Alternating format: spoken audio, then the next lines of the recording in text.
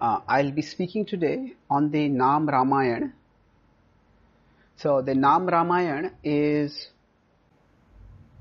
the composition which has 108 verses, and these focus on how the Lord and his pastimes can be conveyed. The entire Ramayana is conveyed through one name of Ram, which reminds us of one pastime.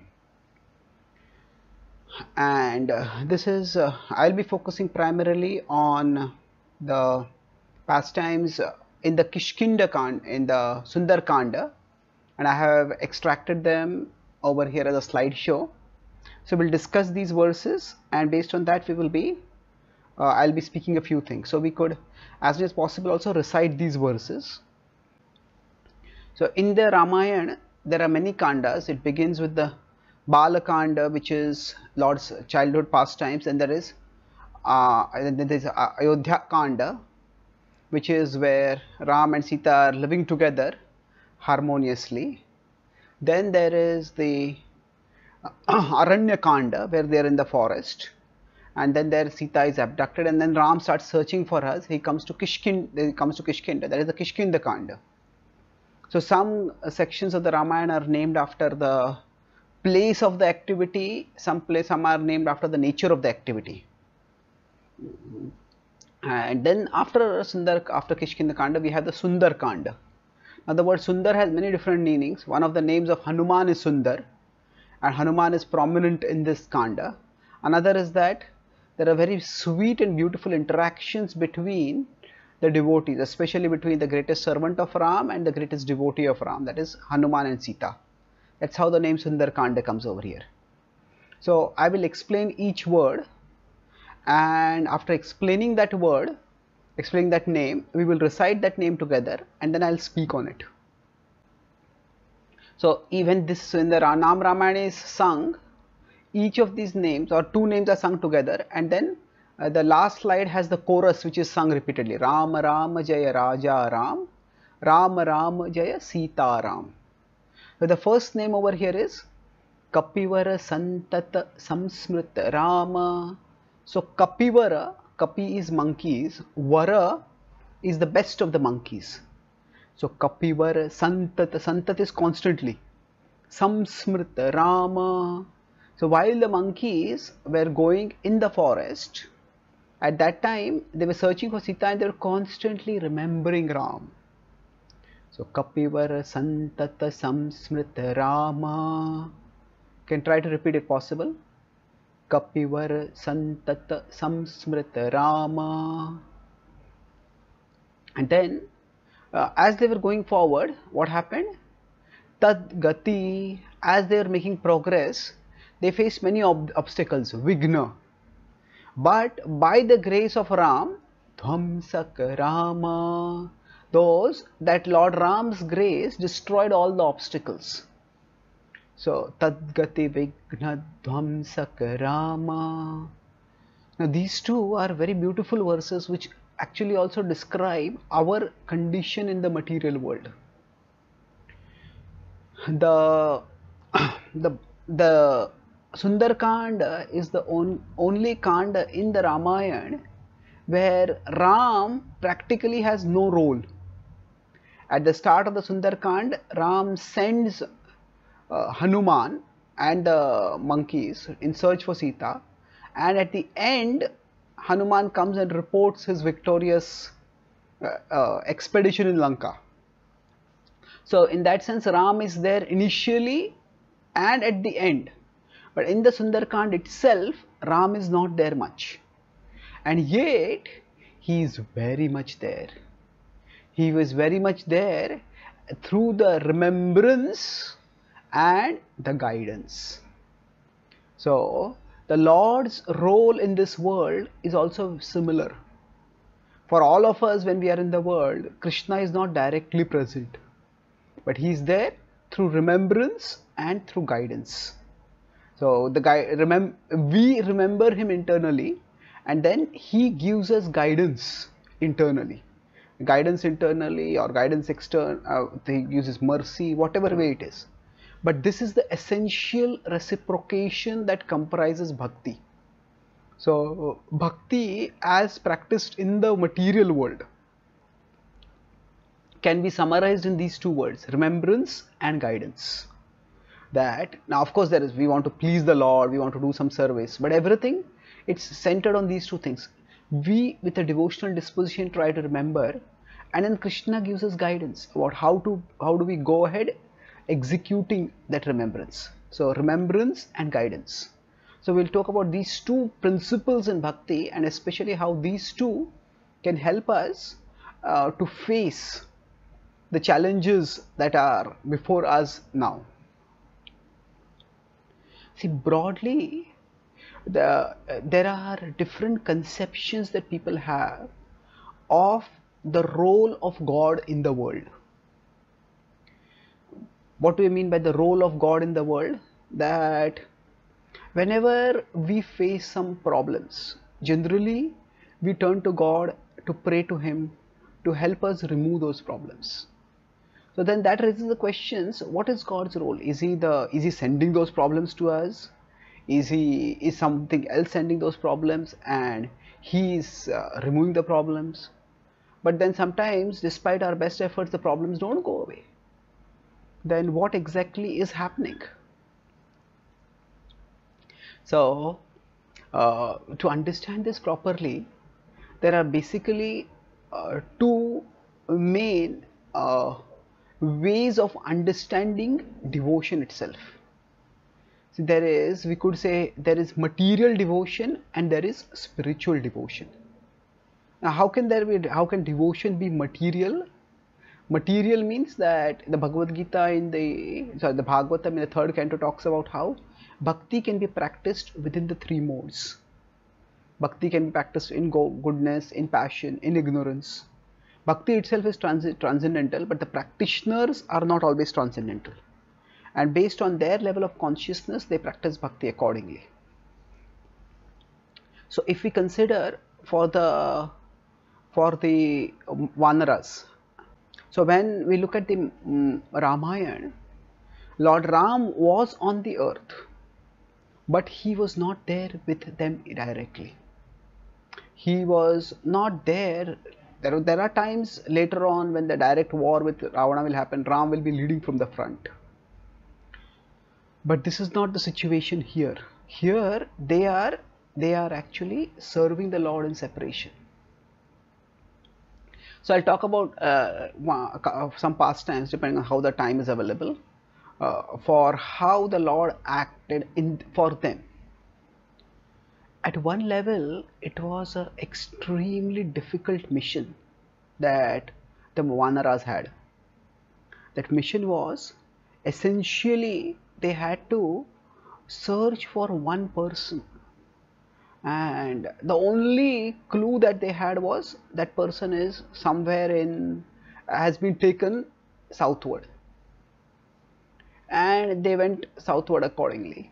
And among the 4 parties that Sugriva decided to send, Ram had the strongest hope in the party that was going south, and that's why there were a lot of illustrious people in that team. So there was Hanuman himself, then there was Jambavan, and there was Angad. Interestingly, till this point, Hanuman is just one among several monkeys, several monkey leaders. He comes into his own and becomes the foremost leader through his exploits in the Sundarkand. But at this point, he is just one assistant of Sugriva. And also Jambavan is there, who is very mature and wise because of his age, and he had himself been a formidable warrior, and now he is strong, but age has had its inevitable effect. And for Angad, he is young, he is just recovered from the death of his father and the sudden transition of power, where now his uncle has become the king, and he is also serving on behalf of his uncle. So Angad, because he is a member of the royal dynasty, he is made into the leader, and this has its own ramifications. See, broadly speaking, in human history, leaders have come through two broad sources. One is from bottom up or from top down. So bottom up means, like nowadays across the world we have democracy, where people elect someone, and traditionally there was monarchy. Now monarchy, at least as it is talked about in the Vedic tradition, is different from what we today consider as what we call as dictatorship. So monarchy, usually the idea was there would be a person who had some divine authority, and that means that person was appointed or had become the king on behalf of the divine. That's why the kings were called Naradev. So whichever way one gains authority, it is impossible for authority to be maintained simply by raw power. That may be possible for some time, and if somebody has extreme power, they can continue for a significant amount of time. But there is the authority that is rewarded, and there is the authority that is earned. So for some people, authority may be rewarded, and they may not recognize that they have to also earn the respect, not just get the respect from because they have the position.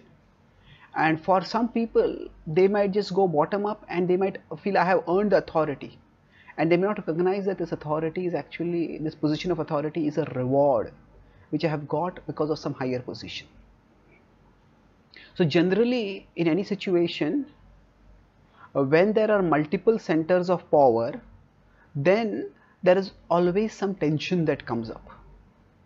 So here in the group of the monkeys, there were these three locuses of power. There was Hanuman, who was, we could say at one level, wise, who was quite resourceful. He was the person who had mystic powers. He had been the person to make the first contact with Ram. He had been sent by Sugriva to check out who were these two strange looking people. They were dressed like ascetics, but they had bows on their shoulders, and their shoulder had marks from keeping the bows, which indicated that they had it for a long time, and their physiques were strong and tall, and their carriage was like Kshatriyas, not like sages. So Hanuman had changed his form and gone as a Brahmana to meet them. So Hanuman was a trusted aide of Sugriva.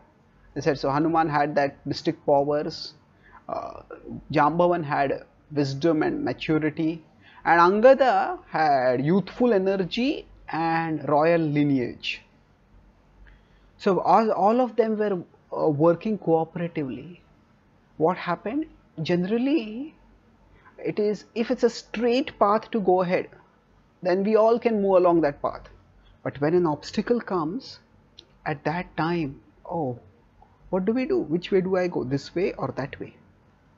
And that's where sometimes conflicts come up. And resolving these conflicts is not easy, because each person feels that what I am saying, this is what makes sense to me, and the other person's view doesn't make so much sense. In fact, sometimes we may feel it's just nonsense. So when I was at a conflict resolution, and there's one person who took the initiative forward, and he said that yeah, I know I made some mistakes, you made some mistakes, and we both need to meet halfway to resolve this. So other person said that I'm ready to meet you halfway, I'm ready to agree that you made some mistakes. So now if somebody is so self-righteous, it becomes very difficult.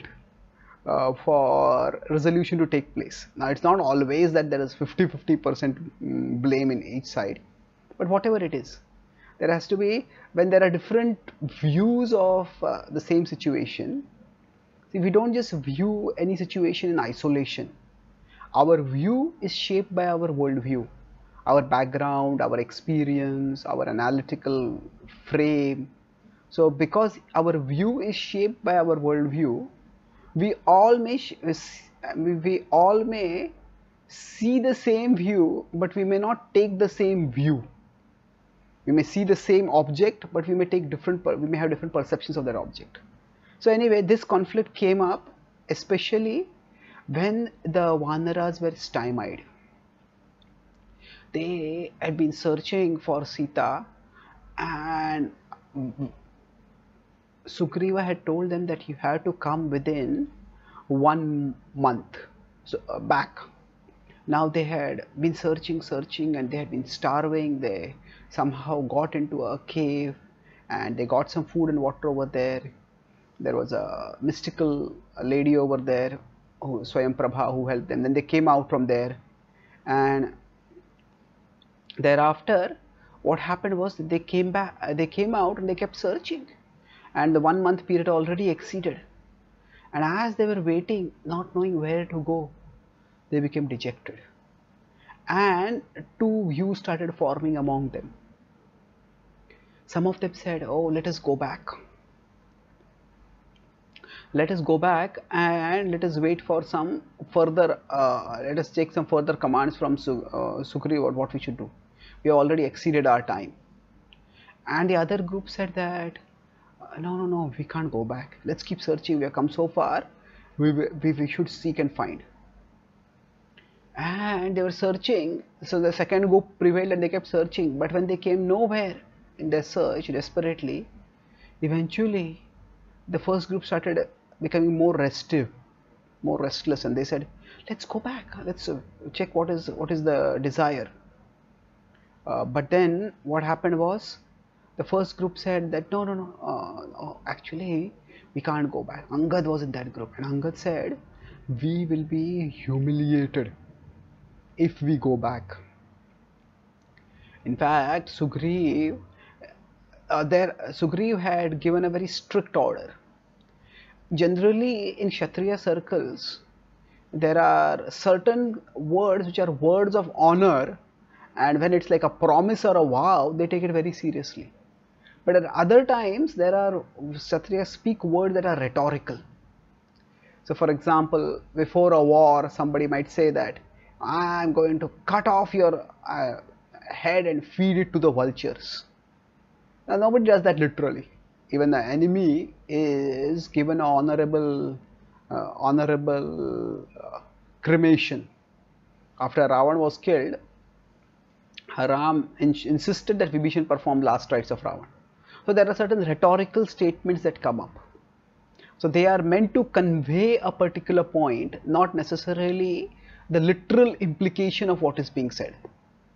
So Sugriva had said that when the Vanaras were going out in search, he said that anybody who delays even by 1 day in returning after the search, they will be punished and they will be executed. So now this statement was not literal. The idea was that monkeys like to monkey around. In fact, monkey is not just a noun, it's also a verb. Monkey means you just fool around with things. So the point was to induce a sense of urgency. Don't just fool around, actually go and search and come back. But Angada took this literally. And he took it literally, and he said that if we go back now, we will be executed. Sugriva will have all of us killed, and we will be disgraced in front of our family and our loved ones. We will be condemned as failures and will be humiliated and killed. Rather than experiencing such humiliation and then death, let us stay here itself. And when he spoke this, all the monkeys got agitated. Some of the monkeys felt that he is creating dissension against the king, especially in an army situation. If somebody speaks directly against the leader of the army, it is like doing insurrection, it is like a rebellion, and it can be a very serious crime. So some of them saying, oh, how dare he speak like this against the king. They didn't speak it directly, but they started whispering. And Hanuman was observing all this with great increasing concern. In the Mahabharata, Bhishma Pitama tells the Kaurava army at one particular point that the greatest danger for an army is not the attack from the enemy, it is dissension among its own ranks. If the army itself gets split, starts conflicting with each other, then they can't move forward, they can't do anything constructively. So the same principle applied over here, that Hanuman said that Hanuman became concerned. Prabhupada also said that it is the greatest danger for our movement will be internal. If we start fighting among each other, then that can ruin our movement. Prabhupada said that their love for me is shown by how you cooperate. That is one of his concluding instructions. So now what happened over here is that as Hanuman was observing this, finally Sugriva, in fear of Sugriva, Angada took an extreme position.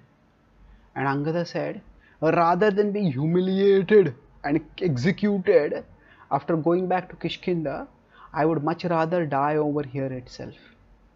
And therefore he said that let us all fast to death here.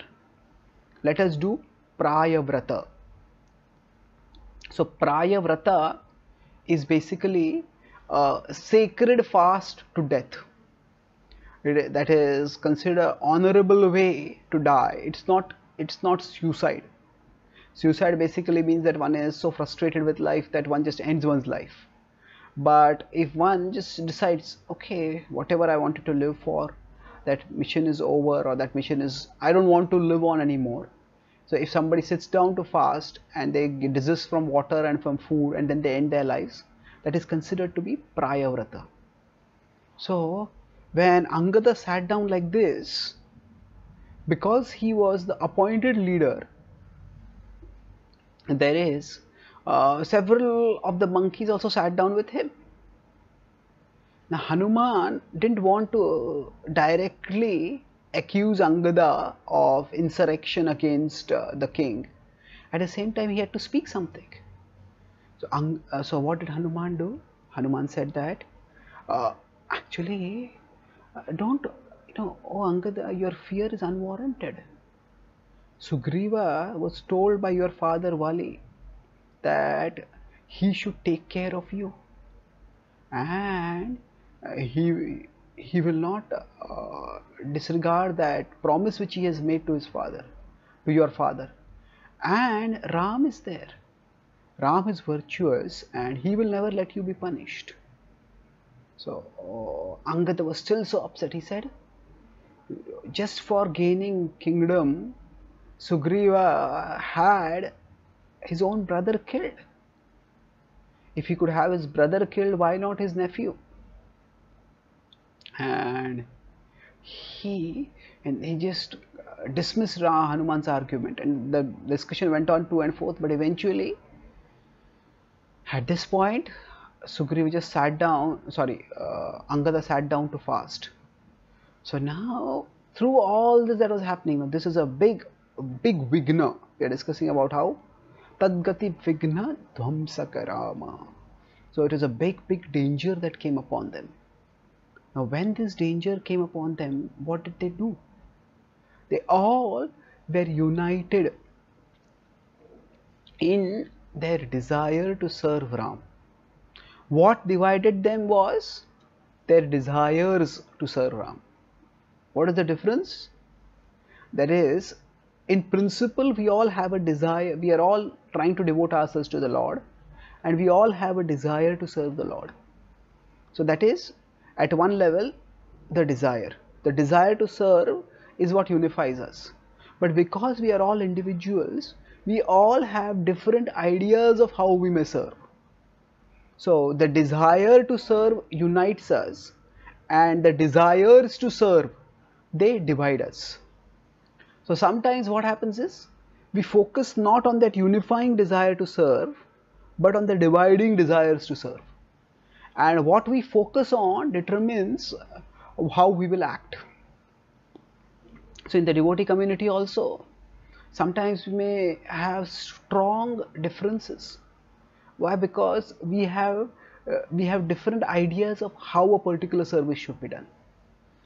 So broadly speaking, in the current scenario where the whole world has more or less been shut down because of the coronavirus, so there have been different opinions among different devotees about how best to take things forward. So it's not just among the devotees. There are other religions also where there is an ongoing debate that this is the time when people need God the most. We should just have faith in God, and we should do whatever is required. We should just do our bhakti, and God will take care of everything else. So now that is one idea of devotion, that we just continue and we don't care for anything else, and the Lord will protect us. The other is that no, whatever happens, we have to use our intelligence. We have to protect ourselves. God has given us intelligence, and a part of our responsible service is that we use our intelligence to serve. So broadly speaking, we could say that there are two broad ways in which we may serve, and we can call it as dependence on Krishna and diligence for Krishna. So the examples are of dependence on Krishna is Draupadi. She just raises her hands in helpless dependence. Krishna, I surrender to you, please protect me. So that is one mode of surrender. And at the end of the Bhagavad-Gītā, Krishna calls upon Arjuna to surrender. And Arjuna surrenders, and Arjuna picks up his bow in readiness to fight. And that is also surrender. But his surrender is not by raising his arms, but by raising his bow. So Arjuna represents surrender by diligence, and Draupadi represents surrender by dependence. Now both are valid ways of surrendering. Then what is the difference? Why the difference? Because it depends on context. Context is critical for comprehending content. There is content, what is said, and there is context to where it is said. If you don't look at the context, we could just take one statement and absolutize it. So context is critical for comprehending content. So yes, we want to serve the Lord, but how do we serve? Our faith is seen not just in our firmness in service, but also in our flexibility in service. There is firmness, yes, whatever happens, I am going to serve the Lord, that's firmness. But there is flexibility. Flexibility means, okay, if this can't be done, let us do it like this. So we see that Lord Chaitanya Mahaprabhu himself, when he was instructing his various devotees about how they should practice and share bhakti, he told the Goswamis in Vrindavan to build temples. But there is practically no instruction of Lord Chaitanya ever telling his associates in Bengal to build temples. Why the difference? They were all devoted to him, and they are all great devotees. However, context was different. When Rupa Goswami was living, at that time there was the rule of Akbar, more or less. And Akbar was Akbar and the rulers just before, after him, were relatively tolerant. So building temples was possible over there. But Bengal was being ruled by Nawab Hussain Shah, who was quite intolerant. So the devotees were firm in their devotion, but they were flexible in their execution. So the devotees in Mayapur, they had their home Shaligram Shilas, and we see that if we go on a pilgrimage of Mayapur, except for the recent temples, there are no giant temples in Mayapur. And although it is the sacred place for us, extremely sacred place for us, the temples are mostly small and recent, because devotees have to be flexible in the execution according to time, place, circumstance. So firm in intention, flexible in execution. That is the sign of faithful devotion. So faithful devotion just doesn't mean that we are so flexible in execution that we give up the intention itself. Oh, okay, if this doesn't work, I'll not do it at all. But we can't be so firm in intention that this is the only way and I will not do anything else at all. No, there has to be firmness in intention and flexibility in execution. And that is faithfulness in devotion. So now what happens is that when there are, so should we just depend on the Lord and continue our service, or should we be diligent and take the necessary precautions? Well, both are required. We have to be firm in our intention. Just like now we can't come to the temple because physical congregation is either banned by law or it's too dangerous. So we avoid that. But we don't, just because physical congregation is not possible, that doesn't mean we don't have any programs at all. There is firmness in intention, but there is flexibility in execution. And this is how, as devotees, we continue our devotion.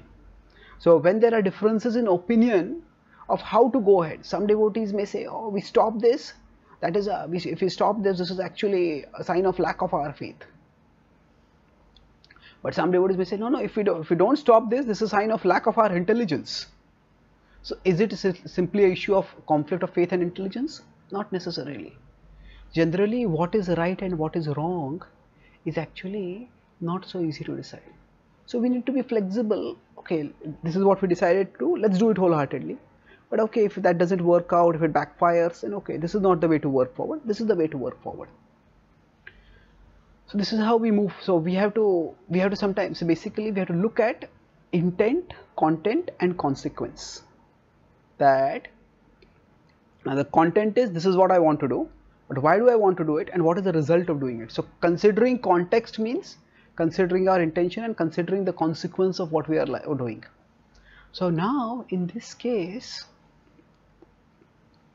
both Hanuman and Angad were determined to serve, but it was just that they felt different ways of moving forward.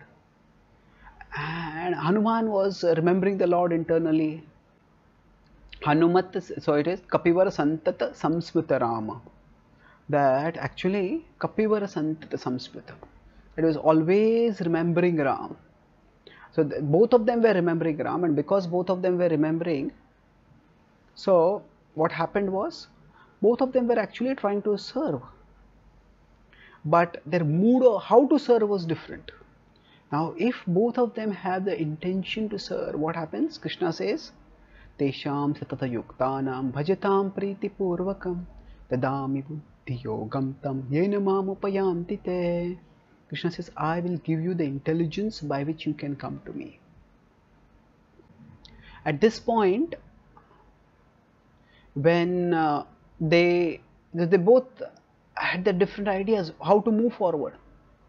So if we have the devotional disposition, Krishna says, Tadami buddhi yogam tam yena mam upayanti te, I will give you the intelligence of how you can come to me. So what happened?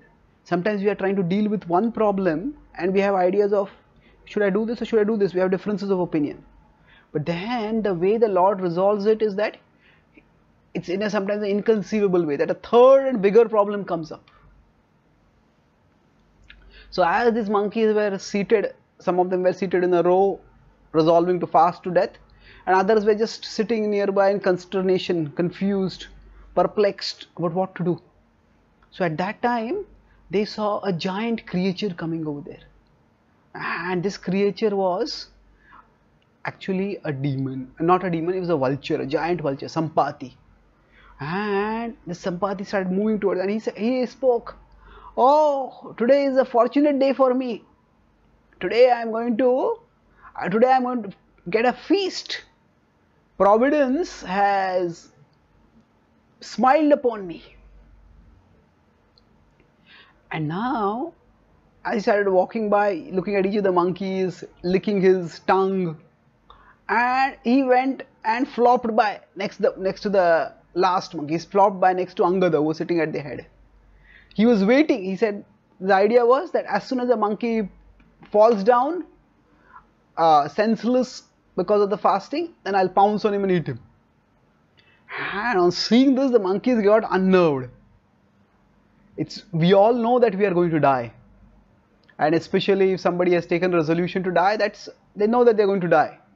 But still, it's one thing to know I'm going to die, but it's quite another thing to think that my body is going to be ripped apart and the limbs are going to be torn and chewed and consumed and spit out. They started becoming very agitated by that. And Angada spoke at that time.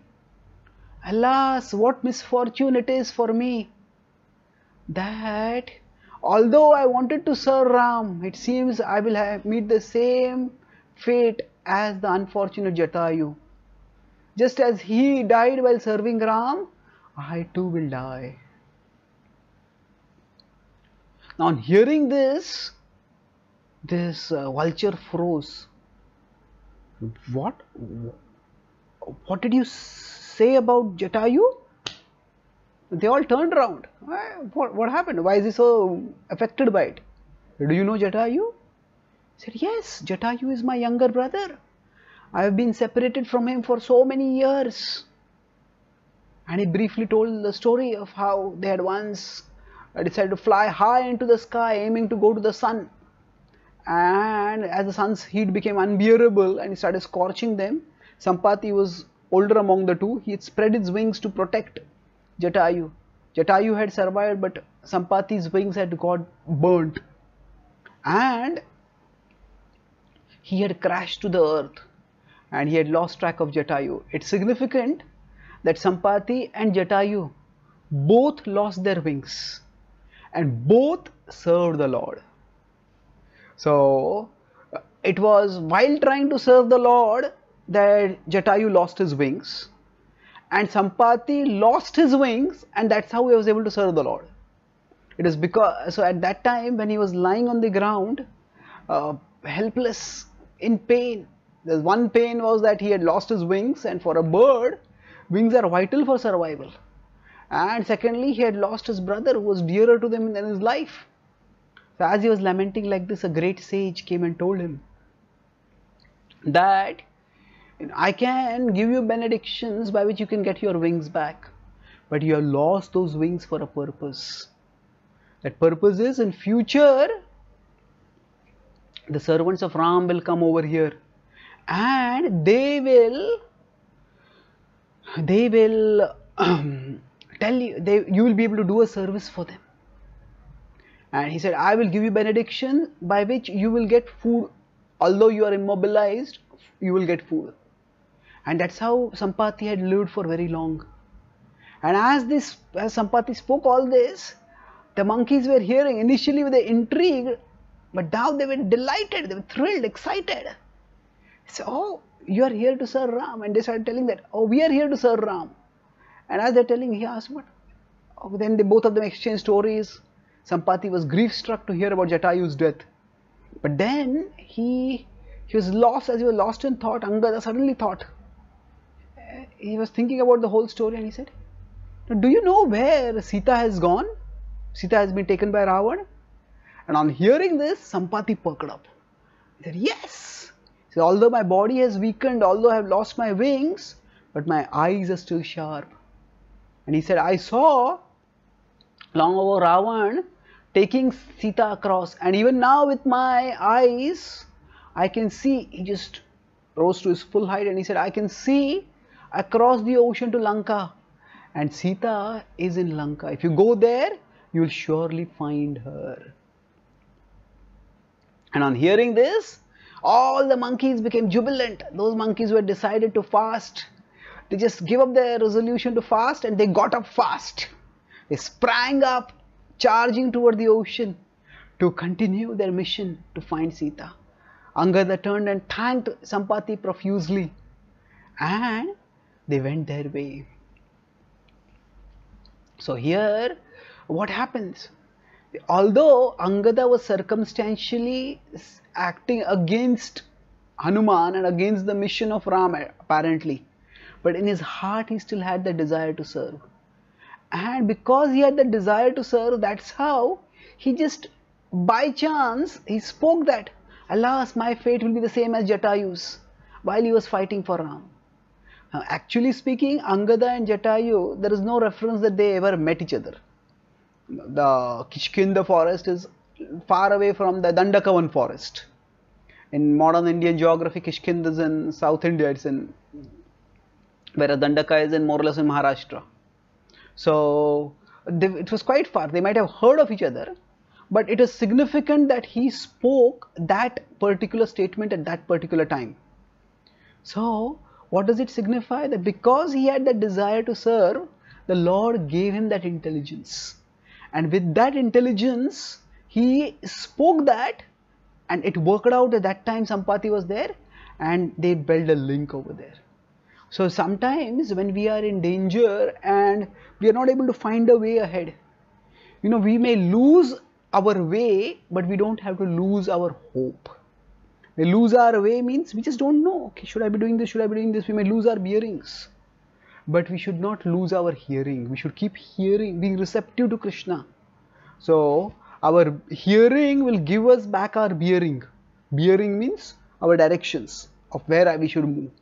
So sometimes life can be so perplexing that we just lose our bearings at that time.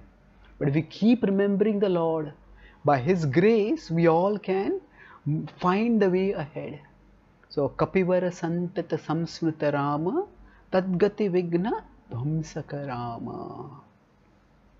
The monkeys remembered the Lord, and the Lord acted internally and externally to remove the obstacles that they faced while they were serving Him. Similarly, if we maintain our inner remembrance by practicing our sadhana bhakti, and whatever challenges we may face, they will be there, they may be discouraging, but if we keep remembering the Lord and striving to serve, the Lord will give us the guidance of how to deal with those problems and move ahead. Macchittaha sarva durgani mat prasadat tarishyasi. Krishna says, if you become conscious of me, you will pass over all obstacles by my grace. So I'll summarize what I spoke today. I started by speaking on the theme of the Naam Ramayana, 2 prayers, 54 and 55 names of Ram. And basically we talk about devotion is basically remembrance and guidance. So the monkeys are remembering the Lord, and the Lord is guiding them so that they can remove the obstacles. And we talked about how within the practice of bhakti, there can be, our situation is similar to the situation in Sundarkand, because Ram is not directly there, and in the material world also we don't see God's hand directly. So if we remember, the Lord will guide, and as an object of remembrance, whose remembrance can pacify us, and as a source of guidance where we can gain guidance. So rather than expecting that the Lord, imagining that the Lord is causing the problem, or why is the Lord not removing the problem, we focus on what is the Lord's relationship with this world and the problems in it. Remembrance and guidance. We don't demand or expect that He mystically, magically remove problems for us, but we seek His remembrance and we seek His guidance. We cultivate His remembrance and we are receptive to His guidance. So I talked about how when the monkeys were going out, there are multiple locuses of power, and the tensions erupted between Angada and Hanuman. So we all have a desire to serve which unifies us, but we also have specific desires of how to serve, and that sometimes divides us. So we need to focus on the unifying desire to serve, and then according to time, place, circumstance, adjust the specific desires of how to serve. So when Angada was almost speaking about insurrection against, rebellion against Sugriva, Hanuman didn't become judgmental and condemn him. Hanuman was patient, and because both of them were devoted, when they were facing a problem, a bigger problem came, but through that a solution emerged. So when we talked about how among devotees there can be, when there are challenges, there can be differences of opinion. That two modes of surrender are, one is dependence on Krishna and the other is diligence for Krishna. So Draupadi and Arjuna as examples. So in between we have to function, and we have to see according to intent, content and consequence what is the best thing to do in a particular situation, and strategies evolve. So when Sampati is coming over there, it was Angada by chance, not by chance but by divine inspiration, he spoke, oh, I'll be like Jatayu, and that's how a bond was established and they found a way ahead. So if we maintain our remembrance of the Lord internally, and if we keep ourselves receptive to his guidance, no matter what obstacles come, the Lord will help us manage those obstacles. With the remembrance internally, we'll get the strength to survive those obstacles, and with the guidance, we will eventually emerge stronger through those obstacles. Thank you very much. Hare Krishna. Are there any questions or comments? Hare Krishna, Chaitanya Charan. Hare Krishna. Thank you for a wonderful class. Just got a question about remembrance of the Lord. What are some of the ways in which we can remember the Lord? What are some of the ways in which we can remember the Lord? Basically, remembrance can be in the mind itself, where we think of something and we remember him. But because our mind is so restless, at the level of the mind, if we try to remember, just at the level of thoughts, it's difficult.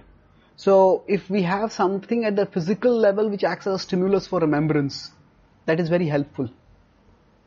So what that means is that we find out some object which can, just like there are material sense objects, there can be spiritual objects, spiritual sense objects, not that they provide sense gratification, but they are objects that are perceivable by the senses. So for example, the deities are a spiritual sense object. If we have scripture, that is a spiritual sense object. So within the parameter of bhakti, we can find out which sense objects are the most conducive for us to remember the Lord. We consider this as one circle where there is the things that we like to do. There's another circle, the things that are good for us. So for example, devotional things. So in between the two, we can find the intersection. What is it that I like to do and which is also devotional? So for some of us it might be kirtan, for some of us it might be shloka remembrance, for some of us it might be reading a particular book, for some of us it might be beholding a particular image of a particular deities, or sometimes these might be very specific. Just like for us, material sense objects that agitate us might be specific. Some people might get agitated on, say, or tempted by watching cricket news. Some people might get tempted by watching baseball news. So just as material sense objects might be different, each of our mind is different. So what captivates our mind will also be different. So we have to find out what are the resources that we can use to direct our mind toward the Lord. And then we use those resources to the best of our capacity. Does that answer your question? Yes. Thank you. Any other questions? Dandavad, good to see you. Wonderful lecture and take us out of the box, which is so nice. Just wanted to ask you about the consciousness of these monkeys. These monkeys are not the normal monkeys, they are not normal individuals. They are probably the eternal associates of the Lord who have come to participate in the Leela. So at this point of time when they were having a sort of a conflict and Angad was mentioning his views and going for fasting, and Hanuman may or may not have agreed on it, what was their level of consciousness in terms of the diligence to serve the Lord? Okay. So now when we understand that the monkeys are all special souls, they are devatas who are descended. So then when say Angada is saying that I'll fast to death, what is the consciousness actually? basically the scriptures can be pursued at different levels. If we consider the Bhagavad-Gita's first chapter, in the first chapter, almost consistently Prabhupada is appreciating Arjuna. Now, although he is about to fight a war, still he is so thoughtful. He is not just rushing into the war in passion, he is thinking about the consequences of his actions. And Prabhupada's overall tone in the first chapter is very laudatory about Arjuna's thoughtfulness and farsightedness. And suddenly in 2.1, second chapter, first verse purport, Prabhupada starts saying that tears are a sign of ignorance and material attachment, and everybody is in the bodily conception of life and the disease of the flesh. So you may say, what's going on over here? So Madhusudan Saraswati, prominent Bhagavad-Gita commentator, says that the whole purpose of the first chapter of the Bhagavad-Gita is to demonstrate Arjuna's qualification for receiving the Gita. And from that perspective, Arjuna is presented positively. Oh, this is such a qualified student. No, but then once you start getting that knowledge, the first point you have to know is you may be very qualified, but right now you are ignorant. So based on the perspective, we can present the same character, or even our acharyas or scripture themselves may present the character from different perspectives. So generally, whenever the Leela is going on very few occasions within the Leela, the characters act as if they are anything beyond their role in the Leela. I repeat this. Generally within the pastimes of the Lord, the characters act in harmony with their role within that pastime. They don't act so much out of their role based on their identity beyond their identity within that pastime. Sometimes they may do that. Say for example, if we consider Sita is the goddess of fortune. Now she is herself very powerful. In fact, one of the expansions of Sita is Durga. And she is Mahishasur Mardini. When none of the gods could fight against Mahishasur, it was Durga who fought and killed her. So how did Sita let herself be abducted by Ravan, sorry. In fact, according to some later retellings of the Ramayana, the Shiva Dhanusha that was there, which Shiva's bow, which Ram lifted. Ravana had not been able to lift that also. Ravana had also come to the Swayamvar of Sita and he had not been able to lift. But Sita had been able to lift. So if Sita had been able to lift, then how was Ravan? If Sita had been able to lift and Ravan had not been able to lift, but was Sita more powerful than Ravan? And if she was, then how was Ravan able to abduct Sita? So the point is that within the Leela, the purpose of the Leela is to actually demonstrate the reciprocation of love. And it's dynamic. At that particular purpose, whatever is required for the progression of the Leela, that is what is done. So the Lord orchestrates the devotees in such a way that they remember or forget whatever is necessary for the performance of those pastimes.